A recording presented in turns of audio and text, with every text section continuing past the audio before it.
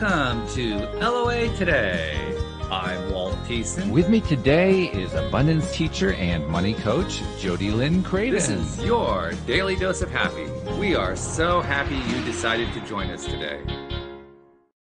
Jodie Lynn, this is a very different episode because I can't ever remember. Well, no, I remember one other time this actually happened. I'm interviewing with you. I'm interviewing a guest who I've actually met in person. That almost never happens. It's so rare.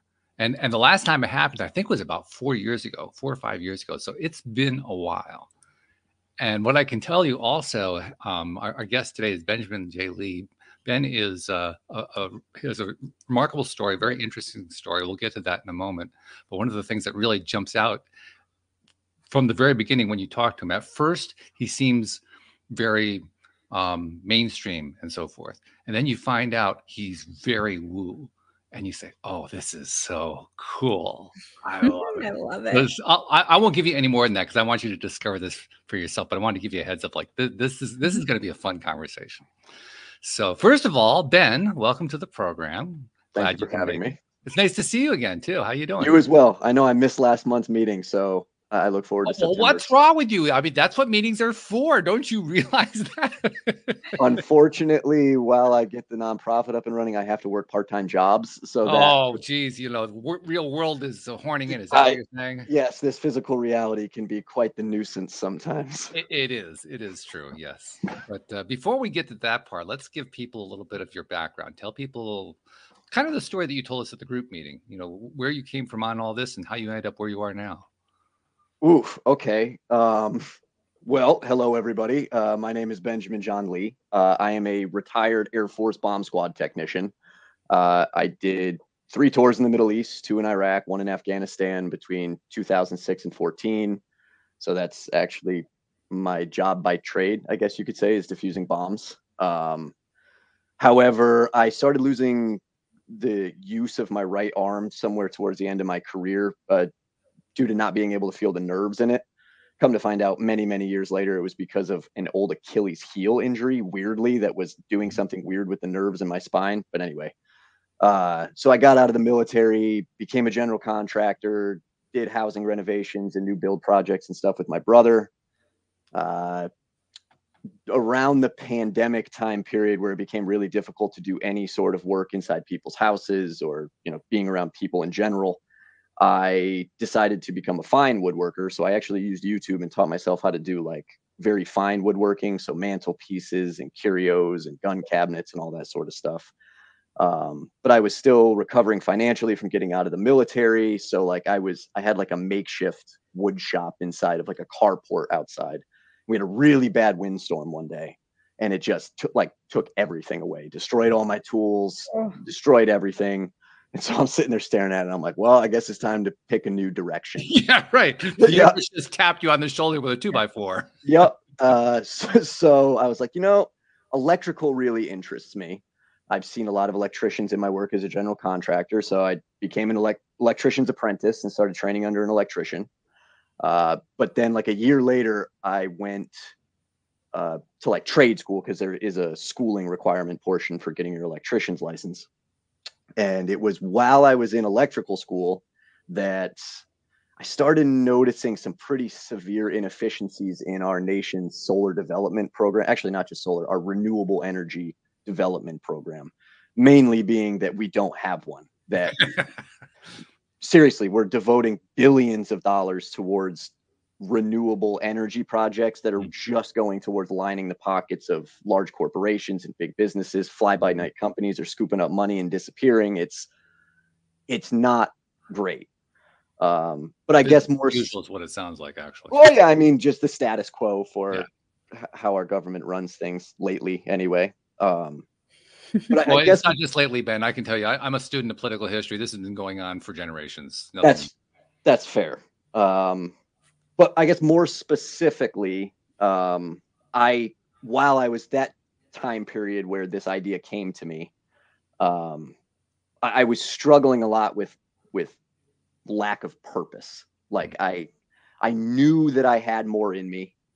I knew that I wasn't living up to my potential, I was looking around at the life that I don't even want to say created for myself, the life that I let create itself around me due to like my lack of involvement in it. And I'm like, what on earth am I doing here? Like, God, I hope she's not listening to this, but the woman I was with at the time, I'm like, what?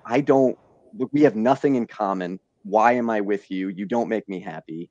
My job doesn't make me happy. My environment doesn't make me happy. Like, what am I doing here? And I realized how comfortable I got with just being an NPC in my own life. And so it was right around that time that like I started praying hard, not to God, but just to anything that would listen. Whoever's listening. Yes. Is there anybody out there? If anybody out there is listening. And weirdly, I don't want to say a voice, but just like a knowing came to me. And it said, if you fix yourself, we will give you purpose. And I was like, okay. And mind you, at this point in time, I was drinking 3 Monsters a day, smoking 2 packs of cigarettes a day, taking 40 milligrams of Adderall just to function. And like, so that next week I stopped my entire life and went and sat on a rock next to a river for like 6 months and got clean, got sober. Like, it's still a struggle to this day, but like it was worth that period of difficulty because say none of this comes to fruition, I'm still like super proud of the man that I've become in the last year or two. And like at the end of the day, that's really all that matters. So during that period of time, as I said, this knowing came over me, and over the course of a few weeks, like this plan, this project is what came out of the ether, this new method of renewable energy development that's under the nonprofit umbrella that will not only lay the backbone of a future America where no one has to pay for residential energy ever again, but will ensure our energy independence from foreign fossil fuels. So it, takes care of the people and the country at the same time. And by the way, Ben, I didn't give you a clue in before we started here, but Jodie Lynn actually lives in Canada. So you're going to be also bleeding over the border and carrying some ideas over there as well. Just thought I'd point that out. Gotcha. I have no idea how things in Canada work, other than they're much nicer than us, apparently. Yeah, sorta.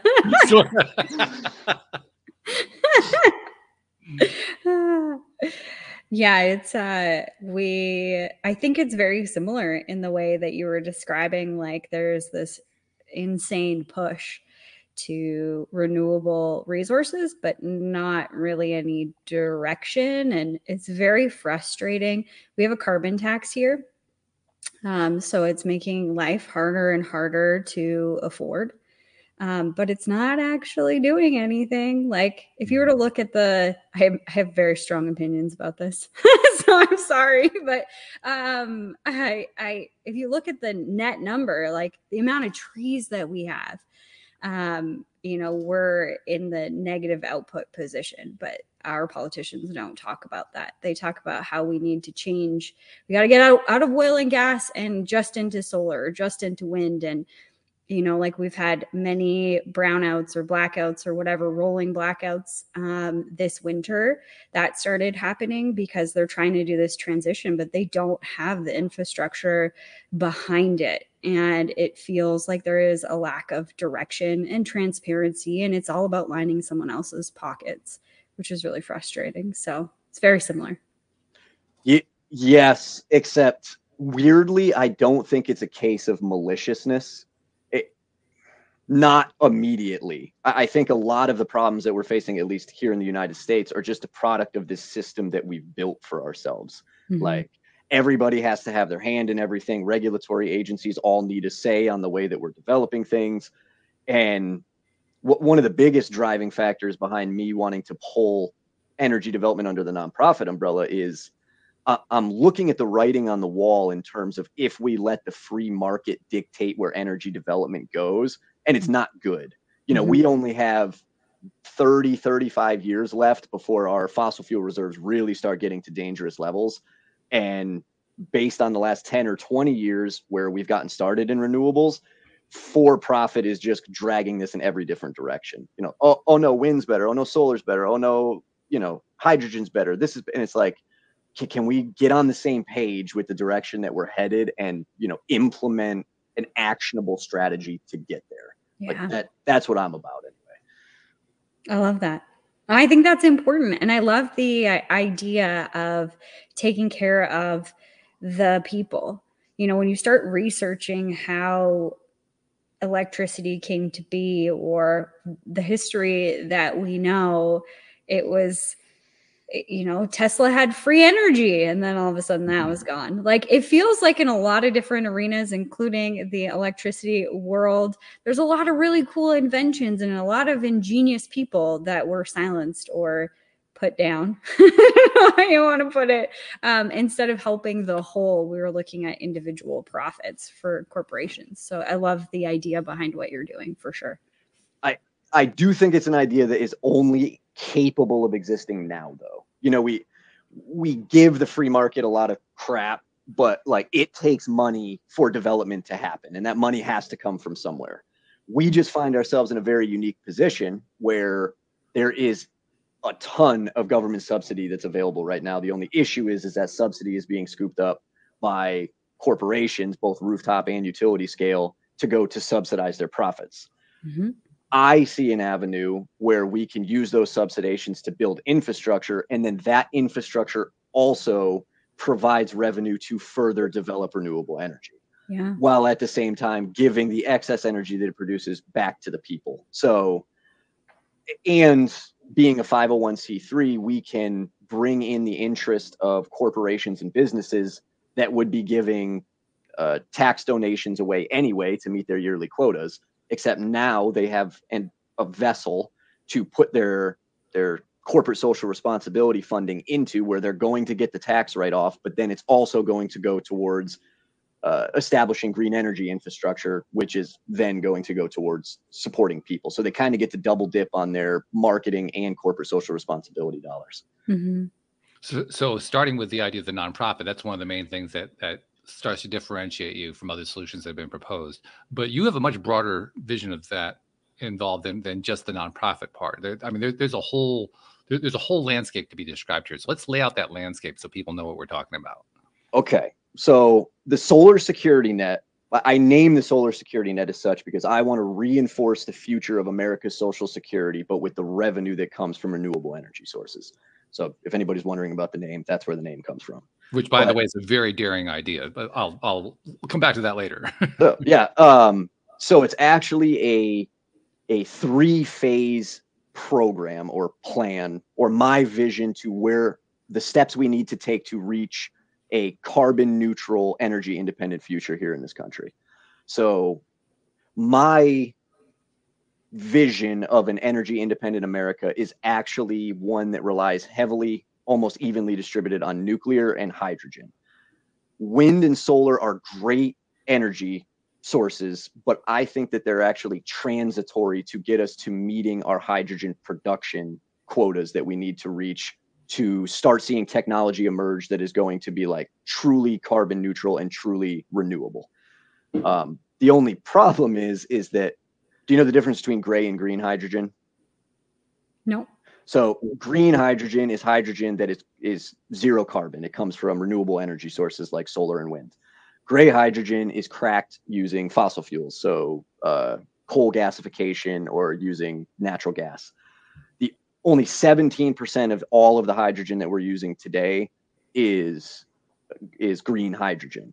So it does us no good to create a carbon neutral fuel source if it takes fossil fuels to create that fuel source, if that makes sense. Totally. So I looked at that problem a lot, is how do we close the cost gap between gray and green hydrogen? Because green hydrogen is right now about 4 times more expensive than gray hydrogen to produce. So obviously nobody under the for-profit banner is going to devote resources into making a fuel that they can only sell for, 4 times less than the other guys.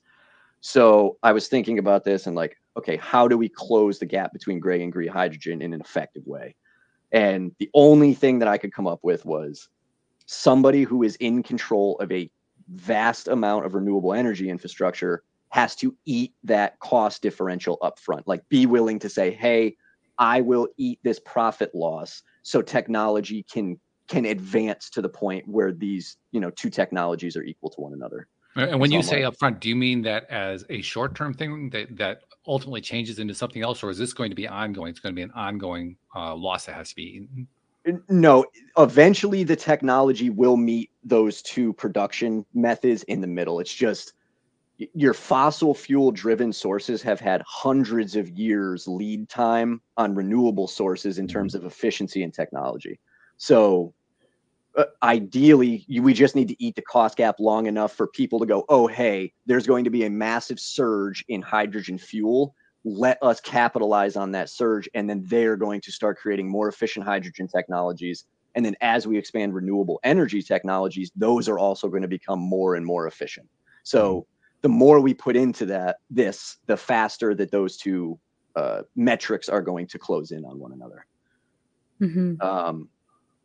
So yes, somebody needs to eat that cost differential up front, but again, you're not going to convince anybody in the for-profit world of doing that. So that was when the method of nonprofit renewable energy development, popped into my head, which was, hey, the money is already out there to get these things built. It's just the people who know how to access that money are accessing it and building for-profit renewable energy infrastructure. So I need to put my knowledge and expertise into use for the nonprofit sector, because somebody at some point is going to have to do this, or else we're just sort of doomed. So just a few things to highlight. In the United States, we have a program called the Inflation Reduction Act. It's essentially a $27 billion-ish pool of money that was set aside for greenhouse gas reduction infrastructural development.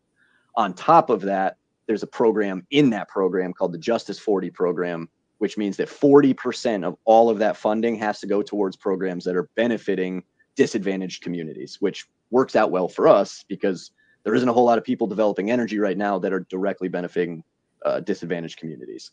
So we have access to that pool of money. And then as well, there's a tax rebate program called an investment tax credit, which as soon as a renewable energy installation is grid tied, 30% of the overall cost of that installation is returned to the developer. In the form of either a payout or a tax rebate. So a lot of these companies that are developing infrastructure have tax liability, so they just apply that to their tax liability to reduce their overhead. We as a 501c3 don't have a tax liability. And as part of the Inflation Reduction Act is that investment tax credit is actually transferable.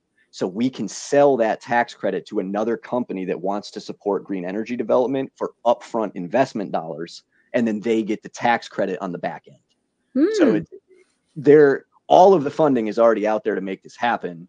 What we're trying to establish and fundraise for right now is just to set up the lattice of the actual corporation. So, hire the lawyers that we need to hire, the grant writers, the project managers, which will then give us access to that bigger pool of money. And then we can just start solar development pretty much the same way that for-profit solar development works. It's just all of our energy on the back end either goes towards increasing renewable energy infrastructure development or towards our charitable purpose, which is supporting disadvantaged communities. And just to be clear, who are the we in the we that you refer to? I mean, you've made mention of we, but who is this? I mean, who's this amorphous group? Technically, the we right now is me, so I sound like a crazy person. Okay. We are a corporation, so I do have a board. They're just a couple of friends that help me establish the legal framework of the corporation as we get going. But I am seeking motivated people to join my board. People with connections and money and power to join my board and help me see this vision through. I mean, because that's the only way this is going to get done. So when I say this is like seed level startup.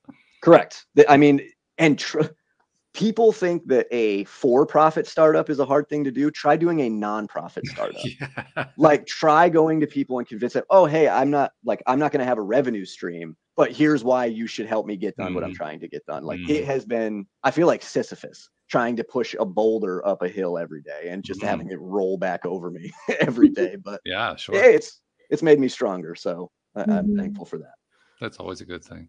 Yeah. But you do have some people, some friends who are kind of on board with what you're doing, but you're the main engine behind it. And obviously that means you're, like you're saying, you need to increase your team because they'll burn you out faster than anything else. I've hit that. In fact, after this podcast is over, I've already decided I'm taking a week where I don't think about this at all. Not a bad idea. I've started to reach that burnout point a few times because I'm consumed by it. Like, and I, even with my meditation practice, even though I know that all of this like is going to work out, like I've seen it already. I've seen this successful in the future. But I still need to like recognize that I'm a human being with stress and cortisol levels. And so I need to, be smart about where I'm putting my focus most of the time. Yeah. I mean, it's a daring venture, which, by the way, I admire. I'm engaged in not as daring as this one, but I'm engaged in my own daring adventure, and they are terrifying, and they are potentially exhilarating, and actually, they're kind of a lot of fun. What really else is the point of life? Well, yeah, that's right. You want to play it safe, like so what? When you're on your deathbed, you can tell your kids like I fulfilled the status quo. It's like, no. I want my grandchildren to be gathered around. I'm gonna be like, let me tell you how I did something amazing. Like, why else? Why else exist? Well, that's not the attitude that most people would have. It's an unusual attitude. But I'm just telling you, I admire it because that's how I feel about it. I think kind of Jodie Lynn's really the same way. So you're in pleasant company on that particular point, especially. Well, so tell us more about where you want to go with this thing. I mean, obviously you've got you're going to be pushing like Perseus. You said you're going to push that boulder uphill. But let's assume you get that boulder uphill. Where does this go? So it's actually a pretty. What's great is I do have a few buddies who like I had been talking about this, for years now. I'm almost like a little over a year and a half that I've been like really pushing this. And one of them the other day, because I did another podcast called Behind the Brand with Direct Line Studios. And as soon as he watched that podcast and he had the opportunity to hear me like explain this out loud, it clicked in his head and he was like, oh my God, I get it now. So let me try to explain this in the same way I was explaining it to him. Okay. So because we're trying to eliminate every residential energy bill in the United States, we had to pick a bar and start somewhere. And because the funding that is most readily available is that which goes towards supporting disadvantaged communities, that's where we're going to start. So we're going to pick disadvantaged communities. Like here in Connecticut, the first one that we're focusing on is Willimantic, Connecticut. Oh, okay. So the way of the energy world is now going towards virtual power plants and virtual net metering programs. So your energy infrastructure doesn't have to be located all in the same place. Like the reason that for-profit renewable energy developers build massive fields in the same spot is because it's more cost efficient. Like you're getting efficiency of scale that way. Right. But as a nonprofit, we have the latitude to spend extra money in certain places that for-profit developers wouldn't necessarily consider. So instead of going for a 400-acre piece of land, I could go for 4 100-acre pieces of land and consolidate that energy into the same location. So we're going to be picking small towns that have low populations but high land mass, like here in Andover, Connecticut, which is my hometown. So we build a field here. 25% of the energy that field generates will go towards the town that agrees to host the building of the field. This is a strategic way of advancing the developmental hurdles in the renewable energy process, because one of the biggest hurdles in renewable energy is that local communities are voting these projects down. They don't want them in their backyard. But if we can come in and say, hey, this project is going to actually eliminate your residential energy bills right off the rip, not a lot of people are going to be opposed to that. So by building relationships with the local communities, we can build in better off towns that are surrounding disadvantaged communities. And then the other 25% or the remaining portion of that bottom half will then get delivered to that disadvantaged community. And essentially we're trying to use net metering. So any of the energy we produce is just banked up with a local power provider. and then people become members of our nonprofit, and then their overall energy usage is just deducted from our total. So it's like a paperless, completely easy way of managing this project. And then I keep mentioning top half, bottom half. The top half will be sold much in the way that for-profit energy providers do, except ours is going to be rolled back into the corporation and then go towards subsidizing the development of even further fields. So we're creating a snowballing green energy portfolio of publicly owned solar infrastructure, essentially, that will self-proliferate, and then take that bottom half and then use that as our host region allotment and then our charitable purpose allotment. And then, so like this, even if we get 20 megawatts built here in Andover, that's not going to cover all of Willimantic. Obviously, that covers roughly 67% of Andover and then 8% of Willimantic. However, what we can do is copy and paste this to other surrounding towns. So hit Coventry, hit Columbia, hit Mansfield, hit Stores. And then, once you get a network, Social Security net, you get your network of solar infrastructure surrounding your disadvantaged community. But at the end of the day, all of their residential energy is completely free. And then most of the surrounding communities as well.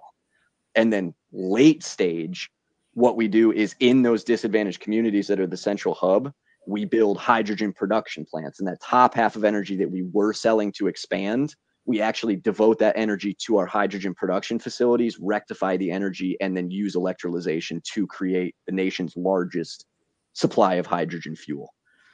And what do you foresee? I mean, what's the goal with creating this large supply of hydrogen fuel? What are you hoping happens with that? That is where the energy independence comes from, because we have all of these like carbon metrics and all of this legislation. Like we keep thinking that we can legislate ourselves into a carbon neutral future. We can't. Yeah, good luck with that one. Yeah, like it just doesn't work. And so we need, as I said before, clear, actionable strategies to get us there. So like this plan is not going to be an overnight thing. Like our first plant wouldn't even be operational for 2 years. But then the further this goes on and the more resources we get put into this, the larger and wider this net will spread. I plan on taking this to all 50 states. And then you have hydrogen production facilities located centrally to each one of those states. So it sounds to me like what one aspect or key aspect of what you're trying to do is not only are you laying out this idea about how the whole thing can expand, but you're trying to do it in a way that kind of this is a weird term to apply to something like building power structures, but it kind of goes viral. Yep. You're hoping for a viral aspect to kick in because people say they got this really cool thing happening over there in Willimantic. Let's get that going on over here. That's exactly why the social media aspect of this is so important, is because, like, as I said, the money's out there, but what I need is the attention of the everyday citizen, because the more they talk about it, the more I'm going to draw the attention of the corporations and politicians that I need to get this done. Sure. And, if town B over there looks over and says, hey, town A is getting their energy for free, we want that in our town, all of a sudden their politicians are going to start mobilizing to get this plan located in their area. But yes, like I'm trying to move towards a world where we see decentralized energy production, because all of our plans keep focusing on these huge facilities. We're going to, we need to create a hydrogen pipeline across the country. So it's like, no, we don't. All we need to do is be smart about the way that we're developing our infrastructure, decentralize it. And then, like, as I said, you have your main hub of hydrogen production with your solar surrounding it.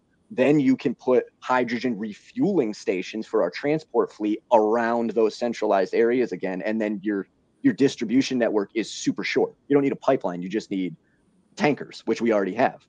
So now, is this going to work for the entirety of the United States? No. But that's where we need to supplement with larger forms of renewable energy like nuclear. But like that's not my wheelhouse, so I can't really speak to that. But I want to throw something else in here too. Sure. And I'm not even going to address the question about whether it's going to be enough. We probably won't even get to that because there's not going to be enough time during the show. Maybe we come back for another show and talk about that piece, because that one could be a whole hour. But the thing I want to mention here is you're doing something or at least you're attempting to do something here that I have been waiting for people in what I will generically call the green movement to do since I was very young. Because what we've gotten from the green movement throughout the years has been all the things that are wrong with the current situation. And they constantly beat that drum over and over and over again. And then the people who are resisting what the green movement are doing, they start beating the drum about what's wrong with the green movement. And everybody's beating drums about this is what's wrong, this is what's wrong, this is what's wrong. And you're the first one I've heard come along in a long time who says, well, screw all that. Here's an idea of how we can actually get to where we want to get to. Let's actually take some steps that can be productive. And now we don't have to really worry about who's right or who's wrong about, are we up against a global climatic apocalypse, or is this all a bunch of nonsense? Who cares? It doesn't even matter at that point. That conversation just disappears. You just said a key word. Notice how I have not said climate change once. I appreciate that, by the way. This entire strategy, and I hate that this is the case, but it lies heavily on branding. So this plan had to not just appeal to the left and their, green morals, or the right and their infrastructure strategies. It had to rest on the razor's edge right in the middle, where it's not only is this program going to go towards supporting infrastructural development and the prosperity of our nation, but at the same time, it's going to go towards providing economic relief to disadvantaged communities and setting up a more sustainable future. So it's like this plan had to come in perfect harmony right in the middle, to where it's like both sides can grab a piece of this and go, no, like, I want to get this done because this is important. It's like, okay, well, I created you a plan where both sides of the aisle can latch onto this and run with it. So. And it doesn't matter whether it was balanced on a knife's edge. It really doesn't. I mean, because actually, no matter what you do, I don't care what kind of business you run. I don't care what kind of nonprofit you set up. There are going to be people who don't like what you do. It's just a fact. So all that doesn't really matter. What really matters is, do you have something that can not only benefit, but that people can latch onto, regardless of what their political beliefs are? That's really what the strength of what you're doing is, I think, from my perspective. Well, I don't know what you think, Jodie Lynn, but Jodie, nodding up and down, so I think probably yes. I agree. Yeah, I think that's wonderful. Not only do I see that, like, you see all of the parts of it. You see how this could be a different way that we get our energy, but you could see how it helps the disadvantaged. And then eventually, when it gets so big, the communities that are signing up for this, they're reducing their output costs. And like, everybody's talking about inflation these days. And I know, like, I don't know how it works in the States, but in Canada, we have like distribution fees and transmission fees and all of this shit on our bills. And like, out of my monthly electricity bill, I'll use $40 and it'll be $220 because that's all the extra charges, and people are getting nickeled and dimed to death. So it's refreshing to see something that not only helps the environment, but helps the people at the same time. I like that. In fact, calling it nickel and diming is probably too generous.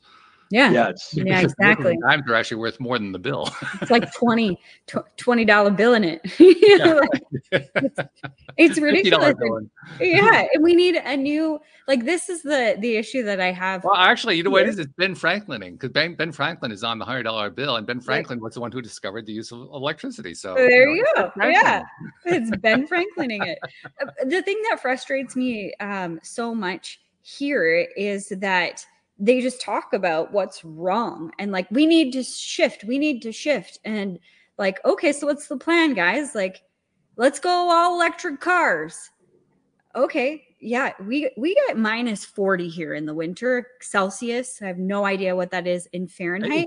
Believe it or not, -40 Celsius is also -40 Fahrenheit. Well, there you go. Yeah. It really is. It's freaking cold. And the city that I live closest to, I live outside of a city. I live on a farm.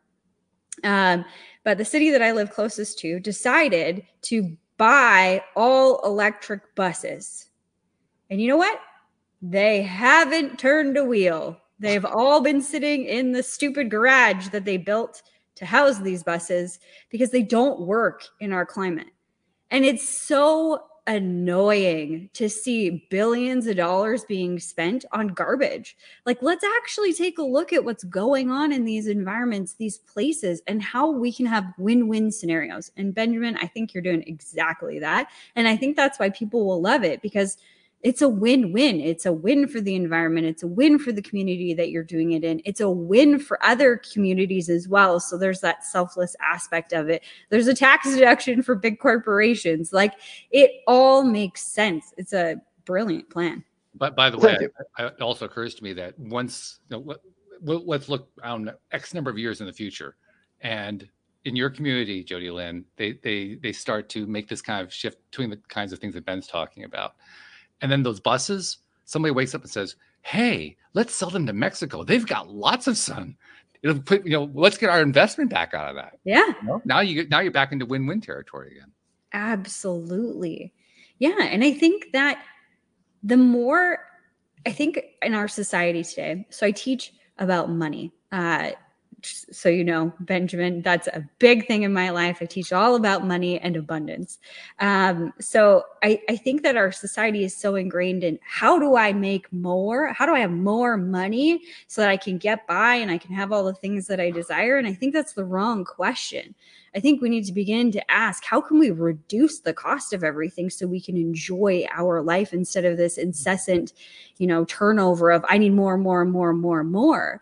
And energy is a huge piece of that. If you didn't pay for energy anymore, how different would our lives look? How different would society look? It'd be a completely different ballgame. So in case you hadn't figured it out, Ben, you're on a show here with people who are very sympathetic to what you're doing. Yeah. I knew you would be. And especially the route in which I came about it by. So, because I'd love to take credit for being a genius, but I'm really not. I just, in a moment of clarity, was able to channel something that obviously has been begging to have been happening for a while. So that is genius. I don't know. I'm trying to squash my ego. I've been reading a lot of Marcus Aurelius lately. So in fact, I was just reading Meditations at lunch. So I'm trying to really hit my, my stoic stride and be like, This is Marcus Aurelius month, because literally I had a guest on Monday named Marcus Aurelius Higgs, who is very much into meditations. He had a copy of Meditations. He held it up to the camera. And 2 weeks ago, Joel Elston and I did a conversation about Marcus Aurelius's contributions to Stoicism and the development of the Stoic philosophy. I mean, this is Aurelius month. It's what it is. I love Aurelius. I mean, I love Stoicism in general. I mean, same with Taoism, although they're almost essentially the same thing, in my opinion, anyway. But I'm not a philosopher, so please don't tar and feather me for saying that. Plenty of overlap. I mean, I'm about it. Well, there's overlap in every single spiritual and religious institution. They're all saying the same exact thing, which is just stop focusing on yourself and start focusing on everything around you. Like, you'll be much happier. Stop worrying about me. Start worrying about us, we. Like, okay. But it's very hard. It's very, very hard to do that. Well, it's also, I think it's more than focusing on outside. It is focusing on me in a sense of the inner me, not the one that's the ego one who's trying to manipulate the world, but the one that's connected to whatever you want to call it, source, energy, or whatever. That me, that's the one where that's where the genius comes from. I mean, you said you kind of got this in a moment of clarity. That's where it came from. I agree, but I guess it's just a perceptual stance where I think that little me or that inside me is we. Like, I think there's a through thread that connects every single one of us. Yeah. And so to say me, I don't know. I think that's just disingenuous. I call that me, we. Okay. Yeah. But isn't the me the we? So aren't they the same? Exactly. It's all the same. So you can say me again. Okay. Even though I won't. We. I'm actually learning, because I'm a tradesman. Like, I'm a carpenter and I got a potty mouth. Like, I'm not like a corporate guy by any means, but learning to teaching myself to come on interviews and, articulate what I'm doing. I've had to train myself to start saying we, because I'm representing a corporation. We are a we, not a me. Like, I can go, oh, this is my plan and I'm doing this. And it's like, no.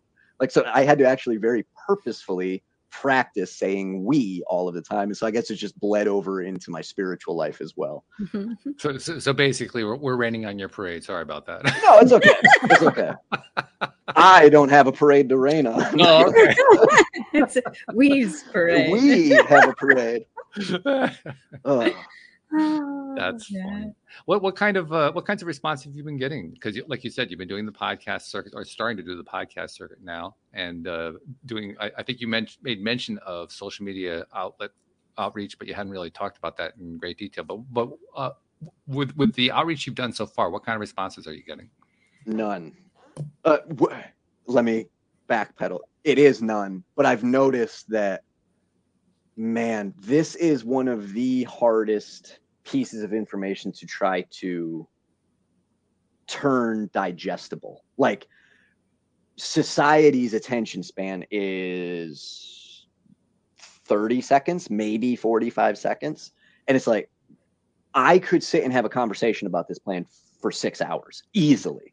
So to digest all of that information down into a bite-sized clip that somebody will go, oh, hey, I'm interested in that. It's like, what did you watch, like the GoFundMe promo video? The like 3-minute and 30-second one? I haven't, no. That's on the website. It's on the GoFundMe page as well. But like 3 minutes and 45 seconds was like the best I could do. And even then, it only makes sense through the context of if you've heard me talk about it on a long form conversation like a podcast.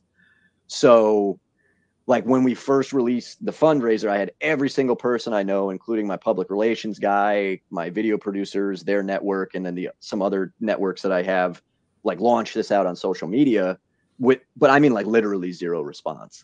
But I'm like, look, I try to zoom out. I try to look at it from a bird's eye view, and I'm going like, this is going to be something where I have to dig my heels in and just keep doing media appearance after media appearance after media appearance, because all of the virtual latticing that I've set up for fundraising and information is only valuable if you get interested in it through a longer form conversation. So doing interviews like this and having conversations like this is going to be the part that really solidifies this plan, because once people hear it, once they understand what I'm trying to do, they get very interested in it. You know, they say like, how can I help? You know, what can we do? But just at a cursory glance, I don't think people even understand. Like, people hear the word solar and their brains immediately shut off just because of how predatory the solar industry is down in the United States. I don't know how it is in Canada, but not just because of the solar. I mean, solar is such a hot button topic for so many people from a variety of different viewpoints that any time that you say that word, regardless of what context you say it in, it's going to trigger somebody within their own context, whatever they think about it. And it doesn't even matter what you say. You say solar, they think the thing they always think about solar. Yeah, people mention like rooftop solar, and it's like, nope, I don't do that. People for profits, nope, I don't do that either. And it's okay. So it's just going to be a process of refining the message and just continuously putting it out there. Like actually like conversations like this, because you know, you're not energy well, you're not that sort of energy expert. we dabble in there. You dabble in energy, different kind of energy. This isn't source energy. This is DC energy. But having isn't it all we? Yes, thank you, Jodie. Well, I just lost my train of thought. Sorry. We do that a lot around here, Ben. It's okay. You got to get used to it. That's all there is to it. You know? DC. Oh, no. I was somewhere else on that. I forget. Well, that's right. It'll come back. It always does. Yeah. And if it doesn't, it wasn't that important. Well, it probably is important, but maybe we can kind of tease it out. Sure. Because what I wanted to kind of take us to next is, yes, what you're up against is a massive challenge. One of the things that I've been learning with my own massive challenge that I'm dealing with is something that I picked up just from doing this podcast, from talking to people like Jodie, Lynn. I've had hundreds of guests on the program that I've learned so much from over the years. And I think I told you about that during the meeting that you attended that day. One of the things that I've learned out of that is the people who succeed with the wild stuff, the crazy stuff, the stuff that, you know, you hear the story and there's no way anybody would ever submit it as a script to Hollywood because Hollywood never buy it because it's just too unbelievable. But there are plenty of people who succeed with that. There's one thing that they all have in common. They simply don't stop. They just keep going. And they get failure after failure after failure after failure. And then all of a sudden something succeeds. And the other story that goes along with this, Joel was actually talking about this on the program the other day that I did with him. He said Joel is a life coach, kind of like Jodie Lynn, but he doesn't focus quite so much in the territory that she's in. He also has a therapy background. He is a former psychotherapist who gave up his license because it was too limiting, but he aims more toward the mental health side. And he has a number of clients who are very well heeled, high end. He has a number of billionaire clients, and he was talking about how, particularly with kids of billionaires, how it's kind of rough for them because they have everything handed to them on a plate, so they don't have the kinds of experiences most people have, where they have these hard things that happen, the terrible things that happen to them, and they have to kind of grow through them and so forth. They don't have that, so they're constantly pushing boundaries, trying to create those situations for themselves. The reason I mentioned that is he also referenced what he has learned about how those families became billionaires in the first place. And he says that the pattern that always plays out is that they struggled and struggled, they failed, they struggled, and then all of a sudden something happened and it exploded. So it's not even something where you can point to it and say, well, here is the method to how they became a millionaire in this very structured way. It doesn't work that way. It's simply somebody who just kept going and going and going and going, and then they finally stumbled on something. Yep. I mean, I've known that from day one. Like, I've known how big and it might surprise you, but this is only step one in a very long-term plan that I have. Not surprised at all. Yeah. I don't know about you, Joe. I don't think you're surprised either. No, this is as early. This is seed before there's a seed. Correct. Because my passion is actually not energy. My passion is politics. Like, I care about people. So this is just a springboard to something much larger that I'm working on. But I've known from day one that this was going to be an insurmountable challenge. But I also knew that things aren't until they are. Like, I could talk till I'm blue in the face, till the cows come home. All it takes is one person to hear what I'm doing with the means and the resources and the will to help me. And that's all it takes. Or maybe not even all of that. Maybe they have just a small piece. Maybe they have the right person to connect to. Maybe they know about somebody who's doing something similar and they connect you together. I mean, that's the thing. You can't predict how that wow moment is going to happen. True. If you try to, you actually undermine your own process. I've actually been learning that lesson lately. The hard way, yeah.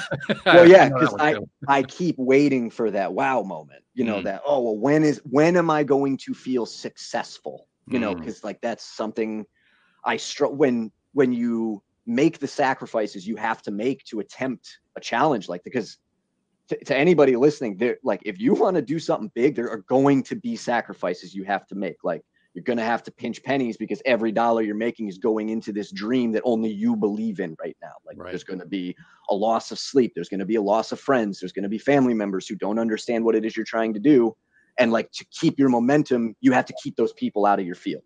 So like, during all of that, you just have to stay focused on the end, which is, it doesn't matter how long it takes me to get there. It doesn't matter what difficulties I go through to get there. Everything that I go through is just fuel that I'm going to push into this furnace in my chest to push forward and get this done. So like, waiting for a wow moment is already an exercise in futility. Like, you need to be your own source of comfort, your own source of motivation, your own source of discipline, or else like you're not going to get anywhere. Which is exactly what Jodie Lynn teaches, by the way, as part of her coaching program. That's really the foundation of it, isn't it, Jodie Lynn? Mm-hmm. Yeah. Yeah. Well, that's just what I've picked up from living a hard life, a hard life that I've made hard on my own, by the way. Like, isn't that always the case though? Oh yeah. It's like, I didn't have it amazing. I wasn't born with a silver spoon in my mouth, but like, if I just went the normal route and lived just a regular tradesman, find a wife, have some kids, die happy life, like, I could have done that very easily. But like, nope, I'm the one who had to like get addicted to a bunch of substances and like have a bunch of issues with self-worth and validation and being able to forge emotional connections with people. It's like, it's all on me, 100% on me. It's just, I didn't want to do the work that it was going to take to get to the other side of those issues. Well, until I did. I think everybody reaches a breaking point where they're just like, I've had enough of this. Like, I'm done being small, and I'm done not living up to my potential. And that can take a number of different forms. It can take the form of a crash and burn. That's actually probably the most common form, a crash and burn, where life seems to fall apart because of some horrible event that happens, or it can be a much more mundane thing where it isn't so much a crash and burn. It's more like a dead end, and like, I don't know where to go here. I'm kind of stuck, and I stay stuck for a while until it gets really, really, really unpleasant, and then I finally say, enough! I can't do this anymore. I got to go change. I got to do something else. And there are a lot of different ways it can play out. One thing that I do know for sure, from having the show for the last 12 years and interviewing all the people I've interviewed, the pattern is the same in that everybody has some moment like that one. So I think you're right on when you say that's the key. That is the key. It's what's that moment for you, and we don't even know what it is. I mean, very often, even when we think we know what it is, we find out later, and we'll know that really wasn't it. It was the one that was coming after that one. I mean, we can only ever really know by looking back 20 years and say, that's where it happened.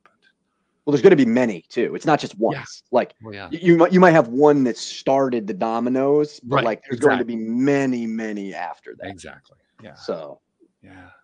Jodie Lynn, now you don't get this kind of client, I don't think, too often. But if you got a client like Ben, where do you work with somebody like that?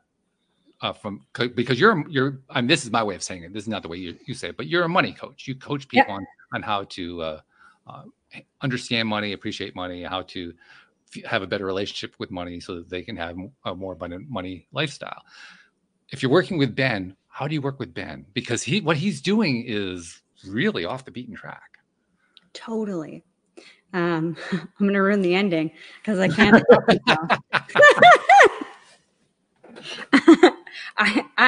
For you, Ben, I would say, Benjamin, I would say, the world that we live in, the possibilities are endless. There's billions of possibilities that exist, billions of ways that this can come to fruition. But I would really remind you of what you're doing. And I wrote some things down.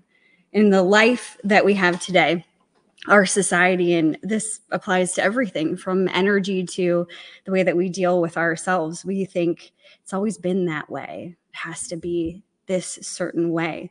But that phrase or that ideology of it's always been that way is no longer good enough. And you are someone who is already doing it, Benjamin. You're like, I'm waiting for that success to drop in and to feel it. You're there. And this is the reason why people are inspired by greatness. And your idea, your philosophy, the way that you see this adage of it's always been this way is no longer good enough, is the inspiration, is the molecule of expansion that people are seeking, especially now in this ascension time that we're in. So that ideology of inspiring others, you're already on that path, and that takes a bold step, which you've done in creating this company, and courage. And people are eventually going to see that. So I think your tagline needs to be, we're creating a new world. It's always been this way is no longer good enough, and free energy, the way it was always supposed to be. And I think that when people understand that our world can be anything that we want it to be, we're not held to the bounds of what society says it should be or was supposed to be, and we crack open that door, they'll begin to see more and more crazy ideas like yours that just make sense, and where people want to flock to it, to see and to bring forward this idea. And you are on the precipice of this moment, Benjamin. Oh, thank you for your encouraging words. I do. You're welcome. Especially this week, I needed to hear some of those. So I'm glad you think that I'm there. Jodie Lynn just gave me a clue too, because at the end of every episode, I always have my co-host summarize the thing, and she was giving me the clue that, okay, I'm going to do the summary now. We got about 5 minutes, but I'm going to hold it. which is cool. I love that. I'm going to kind of pile on with it too. I grew up in the era when the original Star Trek series came to fruition and was on television, and we would be glued to the TV whenever it was on the schedule so that we could, see the latest campy episode of Star Trek. It's obviously a television series that has greatly influenced our society today. I mean, we have we have communicators. We have a lot of the stuff that they were already talking about in the show. But one of the episodes came to my mind, especially when Jodie Lynn was doing that little bit right there. It's an episode where Kirk and Spock end up in an alternative universe, or actually Kirk ends up in an alternative universe where there's an alternative Kirk and an alternative Spock. And the alternative Kirk is basically a dictator warlord kind of personality. The Spock is more Spock-like than the Kirk is. And he ends up getting the alternate Spock to help him get back to his own universe. And at the moment that they're going to do that, of course, using the transporter, because that's what they use the transporter for everything, right? So, he's on the transporter pad, and the alternate Spock is about to beam him over to his own universe through this special crazy thing that they set up. And he says, "Mr. Spock, remember that in every revolution, there is a single man with a vision." And what he's referring to is his recommendation to Spock that the existing society that Spock lived in was illogical because it was this authoritarian-driven system. He had also just told Spock that there was a device in the alternate Captain Kirk's cabin that enabled Captain Kirk to maintain his power over everybody, and that if Spock got a hold of that, basically he could turn the tables. So his message was in the context of that show. It was the message of, it takes one man to shift this whole scene around. But really, that idea doesn't just limit itself to that episode. It applies in every area of life. There literally is, with every revolution, one man or one woman with a vision. Mm-hmm. That's the starting point. That's what leadership is. Leadership is the ability to focus individual beliefs into a large beam of productivity, essentially. Like, people don't give belief enough credit. They think of it as something woo-woo. It's like, no. Belief is something tangible. And if you can get enough people believing the same thing, the kind of changes that you can make you can't even fathom them because they're so vast. So what you're saying, I 100% agree with that. It is the duty of a leader to provide people with a vision in which they can see the future through. If you don't know what's the saying, if you don't know what port you're headed to, no wind is favorable. It's like you need to know what port you're headed to. So, well, at least have some idea. You don't even have to know what the final destination is. You have to have a direction. Correct. Mm-hmm. So I'm trying to provide the nation that direction. Mm-hmm. And I think if I could add on one more thing, I think what's really inspiring too is a lot of people today in our society are saying that there's nothing we can do about this. Energy is the way that it is. We use fossil fuels, and here in Canada, there's just going to be a carbon tax, and they're going to try and tax us to death and say it makes a difference. It's not making a difference. But there's this overwhelming sense, and it's so frustrating of people saying there's nothing you can do. Your distribution bill is your distribution bill. Good luck with that. There's nothing you can do. And instead of taking that stance, Benjamin, you said, no, there is something you can do. And I think more and more people will see that as an opportunity for something that they can do too, whether it's contribute to the cause or get their local governments on board or whatever, or just talk about this idea so it gets on the, right hands and hearts of the right people. Yeah. I mean, that's the biggest thing people can do right now to help. I mean, other than if they're able to financially contribute to the fundraiser, which I'm sure will be provided somewhere, is talk about this. If you have a favorite news program or podcast program, write those hosts and tell them about what I'm doing. Because I'm trying to create relationships with as many personalities as I can, because these are the kind of conversations that are going to get us to where we need to go to. So, yeah. And since we never really know which connection is going to make the difference, I love your approach, because you're just saying, well, I'm going to make connections. I'm not going to, try to pre-plan it. I just want to make as many connections as I can make. Yeah. That's the way to do it. I agree. That's fabulous. It's a slog, but it'll get you there. Yeah. It's a slog. Yep. On the other hand, it's also how we look at it, right? I mean, you can look at it like it's a slog, or you can look at it like it's an adventure. I do love conversations are my favorite thing in the world. So Yeah. like if my job is now that I get to have conversations with a bunch of new people, count me happy. Like Yeah, I'm good. absolutely. And that's what fuels you. That keeps you going. Yes, it does. It That's does. how you persist.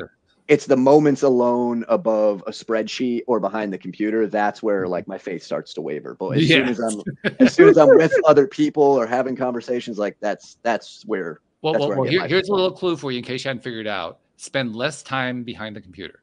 I'm able to now. I had to get everything set up to take my hands off the wheel, but now I'm at the point where I can start just having conversations and push this along. Yeah, very good.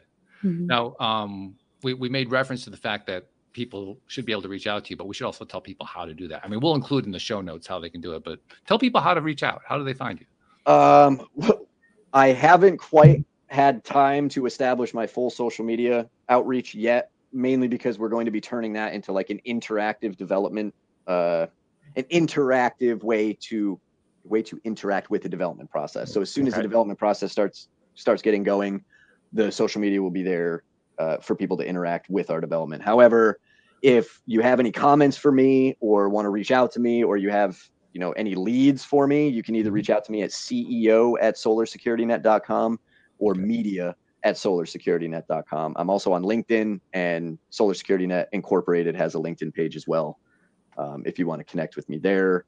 And then the fundraiser is just at gofundme.com/solarsecuritynet. Okay. So we'll make sure that we get those links into the show notes, make it easy for people to find. Yeah. And then the website itself, solarsecuritynet.com, has much more information. There's a massive PDF with our developmental strategy for phase 1. There's another podcast episode on there with a much more in-depth technical look at the program. And then just a short promo video on there as well. But solarsecuritynet.com has a lot more information.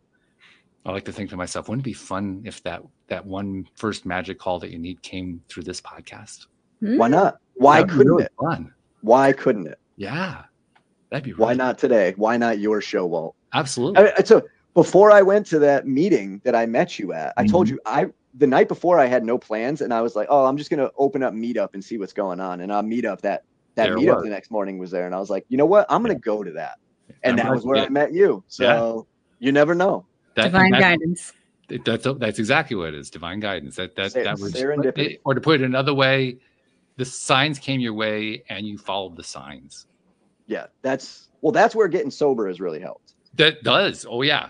Being stone cold sober allows you to listen to your intuition a lot better than when you're filling your body with chemicals. People can do what they want, but that's my advice to you. Well, then if you add on to it, if you pile on top of that, now that you've gotten to the sober stage, now if you pile on feeling happy about it, feeling good about what you're doing and so forth, it just accelerates. Mm-hmm. Yes. The whole process just accelerates. It does. But you have to get used to experiencing low points. Oh yeah. People who use chemicals are used to having their baseline here and spending most of their time up here. True. It's like you need to get comfortable riding the low points of the wave as well. But it makes the highs feel a lot better, but you're going to have to experience some lows along the way. So we on this show, we call it a roller coaster for a reason. Correct. Yes. Yeah. I'm no expert. This is just my life experience. So I think you've got it nailed, actually. Yeah. But Ben, first of all, thanks for joining us on the program. And it was great to see you again. Yes. So thank you so much. And I'll see you in a few weeks at the next local meeting. So that'll be fun. Yeah. But thank you. This has been really good. Jodie, it was great meeting you as well. One of the things I like to do at the end of every episode, I want to do it with you too. Okay. In your case, it's going to be that some stuff that you have just started to do and that you're going to be doing more of in the future. But this applies to everybody who appears on the show, because everybody who appears on the show is trying to give back in some way. Usually because they went through some sort of trauma, but not always. In every case, they're always trying to find some way to. They found something that really works for them that they want to share with the world, and that's why they come onto the show. And you fit that motif as well. One thing that I noticed a couple of years ago is that people who do this, well, we're content creators, and we come onto podcasts and we write it on social media, like you're about to get ready to do on a major scale, and we write blog posts and we do all this stuff. We're putting out all this free information because we want to make the world a better place. And I noticed we don't get a lot of credit for that. So I figured, well, I'm a podcaster, so I can do something about that. So Ben, on behalf of those people you've never met, never seen, never will meet, perhaps never will see, the ones that you haven't even reached out to yet that you're going to reach out to, on their behalf, thank you for what you're doing. You're already making a difference in this world. Well, thank you. I appreciate that. Yeah, it's really important. And Jodie Lynn, as usual, I mean, I don't even have to bring up the fact that you already nailed the ending. I mean, we always save that part for the end. It's just kind of, there it is. We're done. She couldn't wait, but I She appreciate Anyway, So that was beautiful as usual. thank you. But yeah, and I look forward to seeing you again next week as well. Thank you to our podcast listeners everywhere. We'll see you all next time here on LOA Today. Goodbye, everybody.